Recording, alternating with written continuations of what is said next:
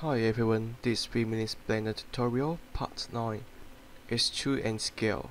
Now first of all, this is a default scene. I just delete the clip first by pressing X. Then I press Lump 7 and go to the top view.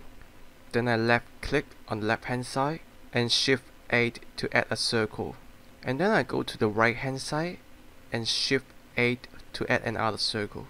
And now I press Lump 1 and I want to make these two circles lying on top of the surface. So now I just press on the blue arrow to adjust the location. Now I just press the middle button to rotate the vision, and I choose the left circle and tap to the edit mode. After I tap to the edit mode, I press E to extrude the circle. As I extrude the circle, you can see there's another 3D object I have created. And I just want to extrude it along the Z axis, so I just press E and then Z. After that, I press left click to confirm my action. When you rotate to the top view of this cylinder, you can see there's no face on it.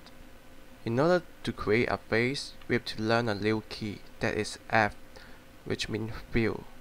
We just press auto left click and then choose auto vertex and then press F to fill the top.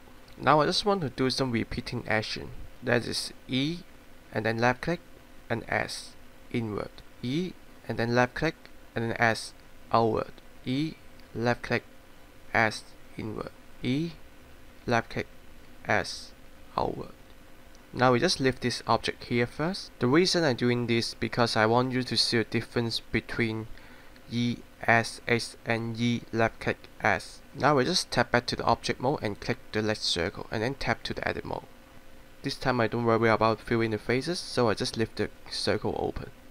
Now you just press E and then left click, and you press E again and then S X inward, and then you press E and then left click, and then you press E again and then S X outward, and you press E and then left click, and then press E again and then S X inward, and you left click and then you press E and then you left click and then you press E and then S X outward. After you've done all of this, I want you to take a good look between these two objects. The shape of these two objects have a huge difference. This is because on the left hand side you just scale the face, and the object on the right hand side you are not merely scale the face, you extrude a new face and you scale it.